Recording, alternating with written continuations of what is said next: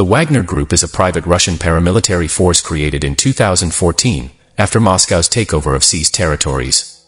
Crimea. The group is founded by Russian businessman Yevgeny Prigozhin, who is close to President Vladimir Putin and has a catering business called Putin Chef. The Wagner Group recruited Russian prisoners to fight in Ukraine, promising that if they survive the war they will be free men when they return. Pavel Falcon-Hop is a defense and military analyst who joins us now live via Skype from Moscow. Marvelous, good to have you with us. Just how strong a fighting force is the Wagner Group, at least on the ground in Ukraine? Are they making a difference to combat there? Well, yes, they're making a difference. Their strength varies in times when they're not very much needed, because it's a kind of private, although connected to the Russian state military organization. They shrink where when there's needed and there's money, they dramatically expand their ranks. I'd like to ask you a question outside of the Wagner Group about the appointment of Colonel General Alexander Lapin as the new Chief of Ground Forces.